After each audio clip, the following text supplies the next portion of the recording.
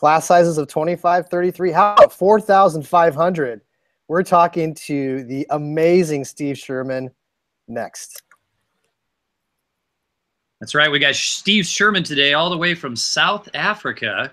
He is the webmaster and the creator of livingmaths.com. That's how you say math in most of the rest of the world. In the civilized part of the world. Yeah, it's not. We call it. Wherever you find a metric system, you say maths. That's right. This is where it makes sense. So, Steve, welcome to the show today. We know you do a lot of global connecting, and you are not just the teacher of a handful of students like most of us are. You teach students all over the place.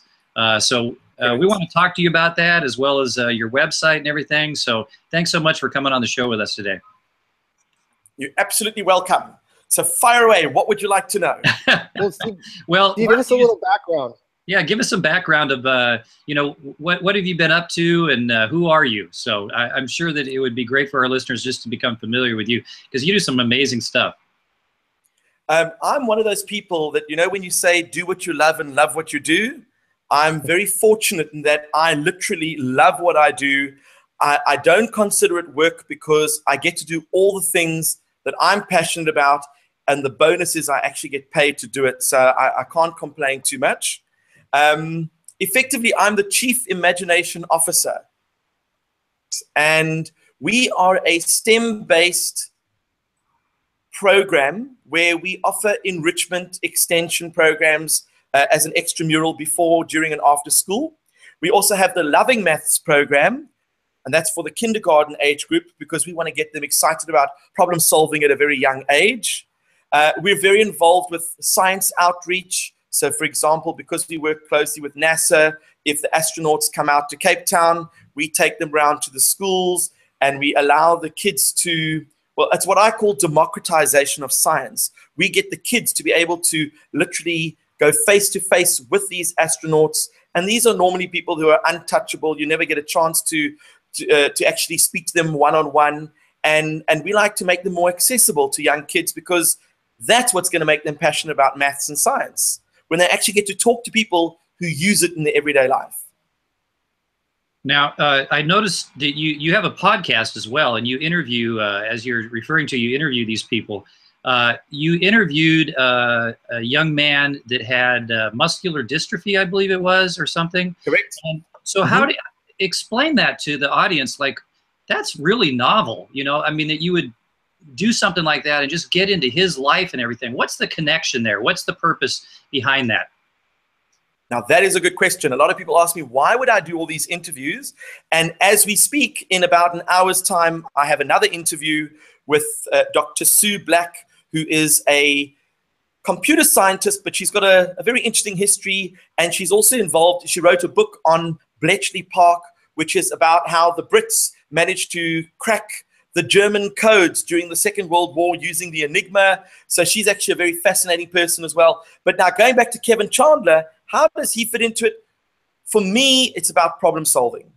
If you want to do things in life, you need to be able to problem solve. And it doesn't always have to do with numbers.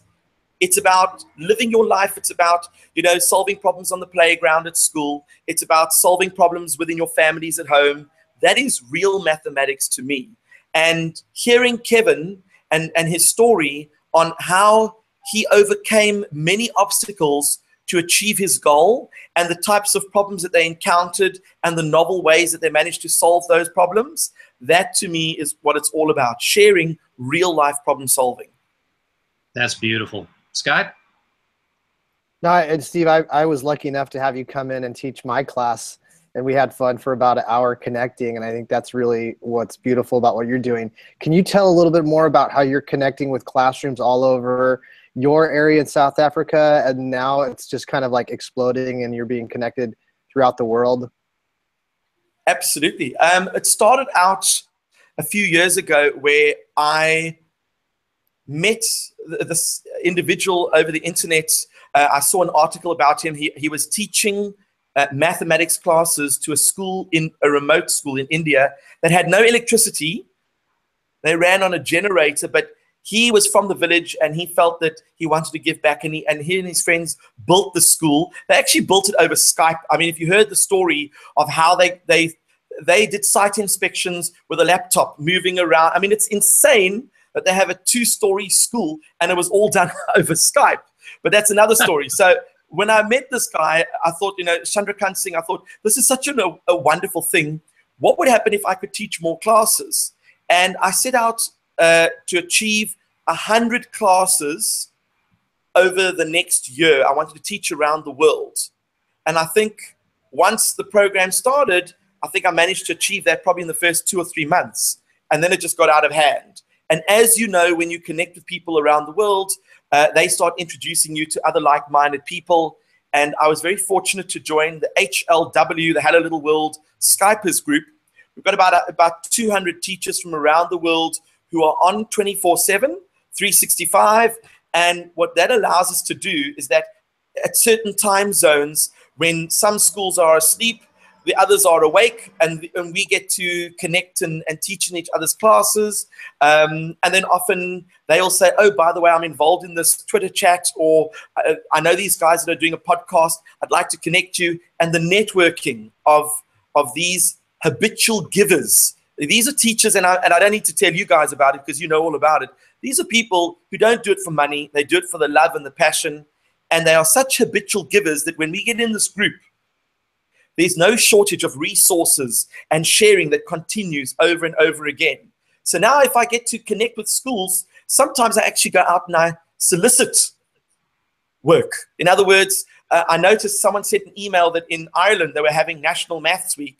So I emailed the organizers and I said, I would love to run a maths show for a whole bunch of schools simultaneously online. And they said, well, it's never been done before. And I said, precisely, that's why I want to do it. And we did it, and it was so successful that they are maybe talking about even flying me up to Ireland this year to actually be there in person. So just because, you show your passion and your enthusiasm, people get that genuine enthusiasm. They go, we actually want you to come and actually be here in your physical presence to get that infectious enthusiasm to be spread around to as many people as possible. And I think that's key. It's about not just being enthusiastic, but finding like-minded people and then trying to connect us all with even more people like us. That's great. Hey, Steve. The world needs a movement. Totally. So give us a little glimpse into what would it look like if you came into my 5th grade classroom virtually and taught my kids a lesson. What do you mean by that? I mean, are you going to explain a math concept to them, or what would you do? Well, I think the best way to introduce students, grade 5 students, to concepts in mathematics would probably be to start off with a problem. And usually I like to do brain teasers because that eases the comfort, the connection that we have. And I'll give you one because I think that's the best way for you to understand. If you give a brain tease and the kids start engaging and they realize it doesn't matter if they get the wrong answer because we're all just shouting out different answers and we engaging, they actually enjoy the process so much. But then when I get to explain, that's where I get to talk about the real mathematics and they don't even realize it. So one example that I do is I might say to the kids, I'd like you to take out a $100 bill. And then what I want you to do is to fold that dollar bill in half 10 times. And if you can do it, not only can you keep the $100 bill, but I'll give you another $100 as well. And of course, the kids are very excited, and the teacher pulls out the $100 bill, which is obviously our annual salary. So it's something that is quite precious to us. Are there teachers with $100 bills? Because I'd like to meet them. Well, no, we have bills for $100, but that's a different story. And of course, you give them the bill and you let them attempt to fold it. Now, after about 5 or 10 minutes of grappling with it, they will soon realize it cannot be done. But the other kids in the class will say, no, it can be done. You give it to me, I'll show you how it's done. And they will attempt it and realize it can't be done. So then the big question is, why can't it be done? And that's where I come into it. I like to talk about the mathematics. You see, it's not good enough for a student to say to me, it's impossible. They have to say it's impossible because. And there are two very good reasons. The first one is every time you fold the paper money in half, the paper gets thicker. So it goes from 1 sheet to 2 sheets. And when you fold that over, it becomes 4 sheets, then 8 sheets, then 16. And that allows me to introduce binary numbers and to the powers of 2. And of course, if you write it down and you share the screen, they can see it on a, let's say, a PowerPoint. You can actually have the numbers popping up. And then you say to them, but when you fold it in half the first time, it's now half the size. When you fold it in half again, it's now half of a half, which is a quarter. And if you fold it again, then it becomes half of a quarter, which is an eighth. And if you could fold it in half 10 times, A, it'll be 1,024 pages thick, and B, it'll be 1,024 times smaller, which is really difficult to fold. And then we always end off by challenging the kids to go to their parents and ask them if they could borrow $100 and then get the other parent to try and do it. And if they can't, then they've got to give them $100. And you know how the story goes. The kids go home and make some money. But they learned 1 or 2 important concepts without knowing that that was my intention. And they love math because of the money they get, right? But it's practical. There's an application, yes. And it was fun. And Absolutely. Anything that you have an emotional connection to, you will love and remember even more. Absolutely. Now, tell us a little bit more. We're going to be running out of time here soon, but tell us a little bit more about what people can find if they come to your website. A whole bunch of things. First of all, we send out an email once a week filled with loads of links and resources to things that we are involved with and to websites and posts that we've seen on Twitter and Facebook that we think teachers and students would benefit from. We also have a load of resources. If we're doing workshops for teachers on tech in the classroom, we might run EdTech workshops. We'll then have Google Docs with all the links that we use in that particular workshop so that they could obviously have access to it, but then everyone else has access to it. We run a maths Olympiad from kindergarten up to grade 9, and you can have all our past papers with work solutions from the year 2000 up until the year 2016. Wow. We also do our interviews, which you can join in. We actually invite classes to join in live, and then the kids get to ask the questions. So in the next couple of weeks, we've got some astronauts, we've got some actresses and actors from Hollywood. I can't say who. We've got 1 or 2 authors, and as soon as the dates are booked, we then obviously will advertise it on our website, and then there's a calendar where you can actually click on the dates to see who's doing the interviews and when, and then we'll invite your class in so that your students can ask the questions. So many great resources. That is awesome. Scott, Yeah, any last quick ones there? No, I just think people just turn the podcast off and are going to his website. So Yeah. I mean, I'm about to leave, Tim. Sorry. And do you need any classes for today's interview? Well, I'll send you the Hangout link and you guys can join. You're going to be starting in 1 hour's time. So if you've got a class with you, you're welcome to join. I just might do that. Sounds good. Cool. All right. So we are going to switch gears with you right now.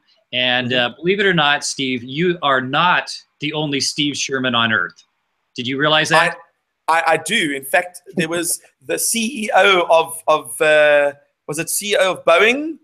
Apparently, there's a Steve Sherman photographer. You know, when you're looking for a Gmail account and you think, oh, I'll just type Steve Sherman. Maybe I'll get Steve Sherman number 1 or 2 or 3 or 900. And you realize I'm not that unique, sadly. You are unique. I've come to terms with it. You're extremely, you are our favorite Steve Sherman, that's for sure. Well, there we go. I'll take that any day. We're going to ask you some questions about some other Steve Shermans that are not nearly as cool or awesome as you.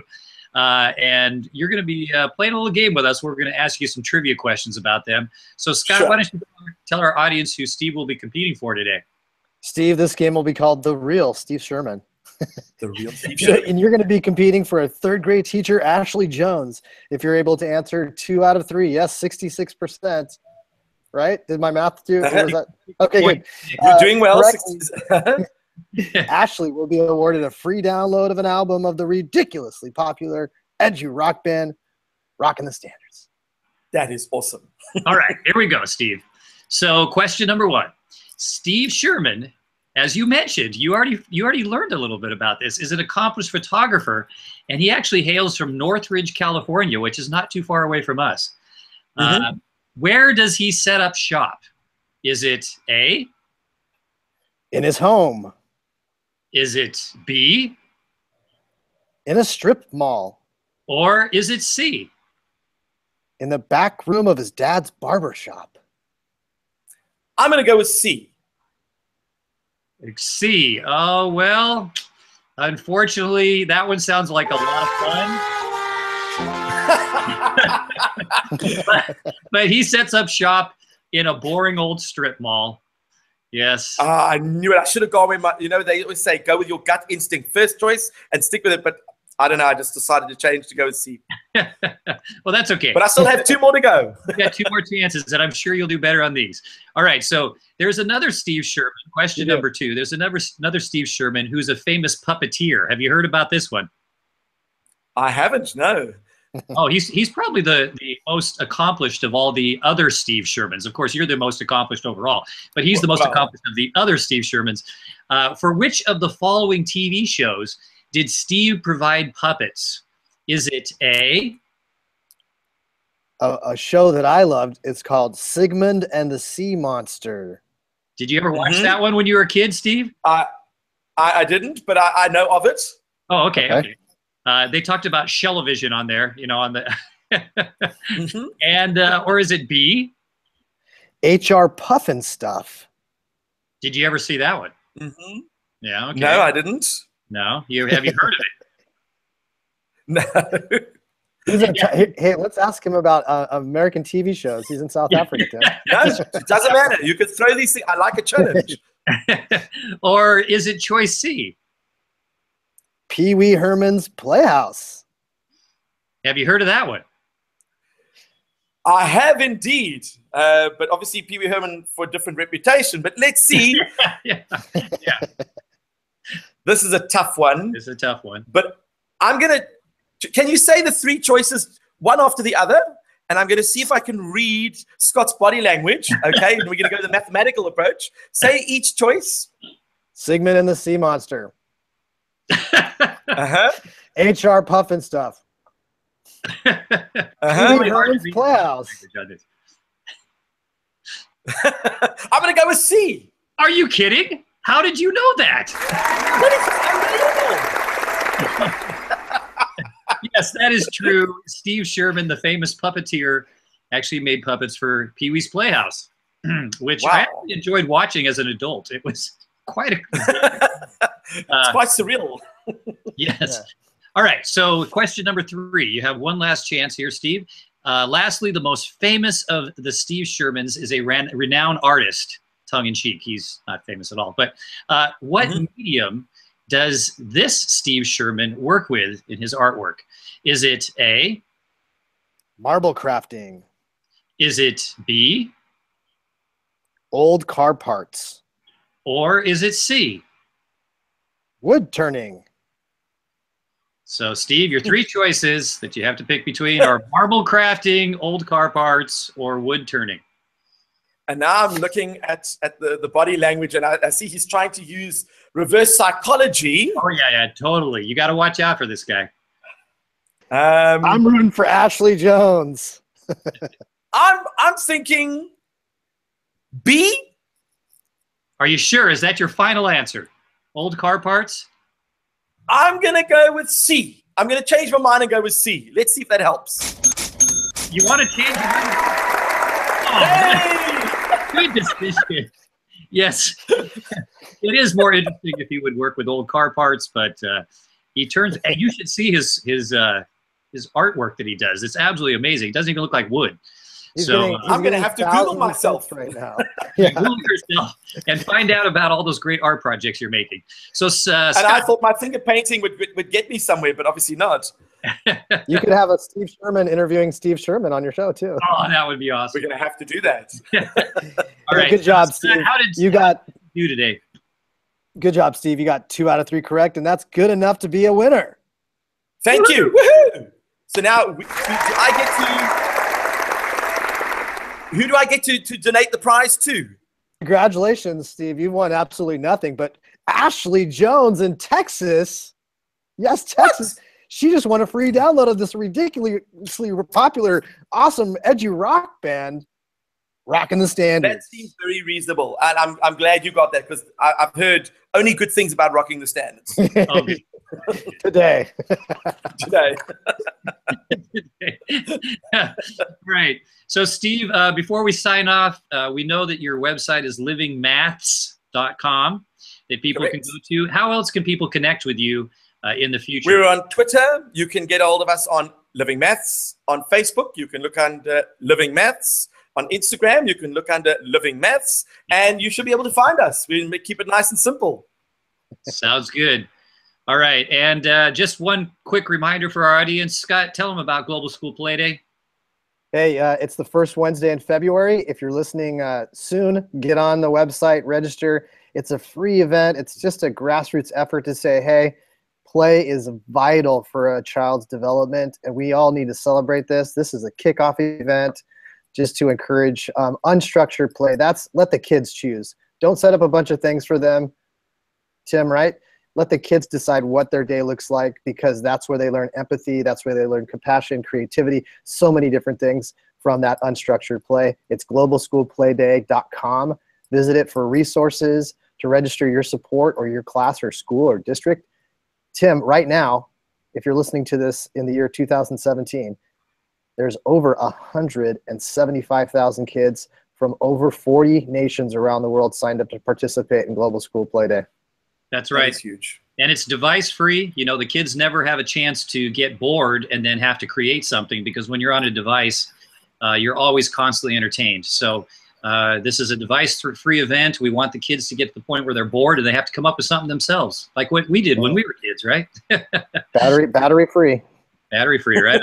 So join in on the movement, and thank you again, Steve. We totally appreciate it, and we'd love to have you on again, because I feel like I've got 100 more questions for you. Going to check out your website some more. I already have, and watch some more of your podcasts and get some of your resources. So thank you for doing all that. For the order some of my artwork, and obviously all the my photography. I'm quite well known, actually. Yeah, you are. But you are really contributing to the educational community, and we all appreciate that. So, all righty. And hopefully, if any teachers would like, I would love to climb into their classrooms virtually and mess with their kids' minds. And they just have to get hold of me, and I'm happy to do so. Awesome. Sounds good. And thanks. And trust me, it's worth it, everybody who's listening. Totally. Thanks for watching. Thanks for watching, everybody. And most of all, thanks for watching Mom and Dad. Mom and Dad.